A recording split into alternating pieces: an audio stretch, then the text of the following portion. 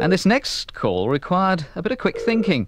The intended victim was Mr. Milverton, but he was out, so I quickly changed the plot and involved his wife instead. Picture the scene. The main high street of an old English village.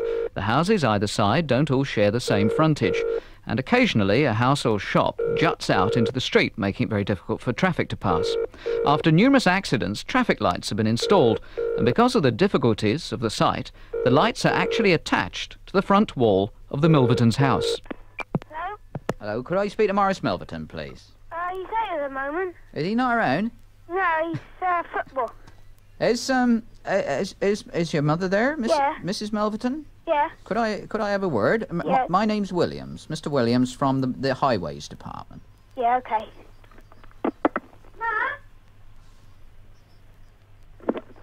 Hello?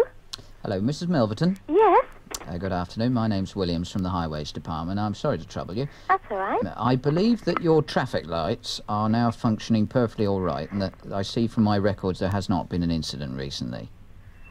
Well, what sort of incident? You mean any accidents? Yes, That kind? there hasn't been a road traffic accident.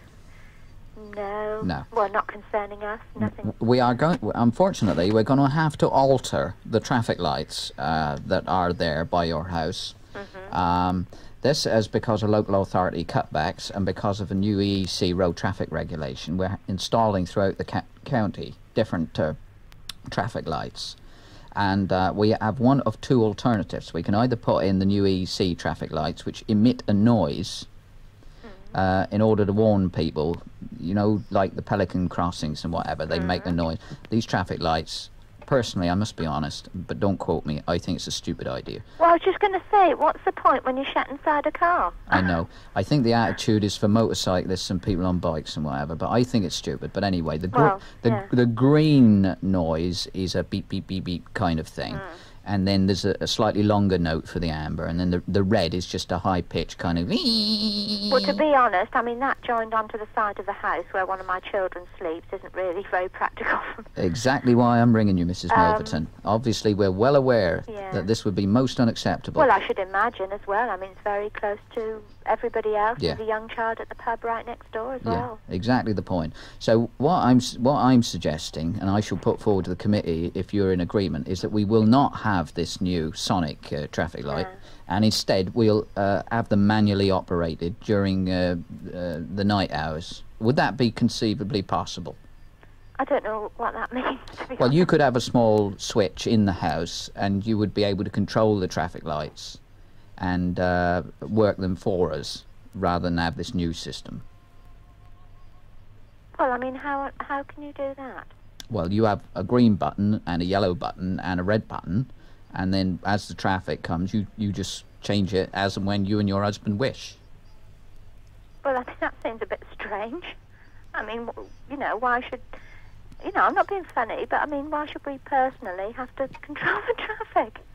It just seems a strange idea. Well, it puts it very much under your control. You can actually control, you know, how much traffic is passing your house and the amount of Well, I mean, that's inconvenience. hardly a sort of responsibility of someone living on the road, is it?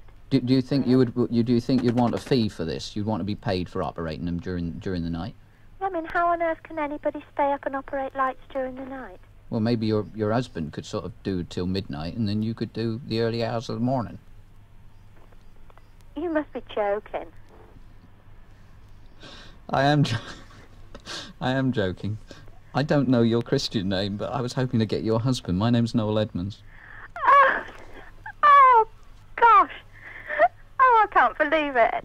It's the sort of thing you just don't think is going to happen to you. Oh, no. I'm afraid, Mrs. Milverton, it just has. Oh, fantastic. It's been such a serious subject up till now. This is lovely. Lovely. What is your name? Jean. Jean. Oh, well, Liz Stroud suggested that I try to catch Morris out. That I can imagine, yes. And quite obviously he's not there. Oh, lovely. So I've caught you. Yeah. Oh, great. Oh, you caught me very well. Very well. Oh, I think it's lovely. I'll murder her when I see her. There we go. More threats of murder.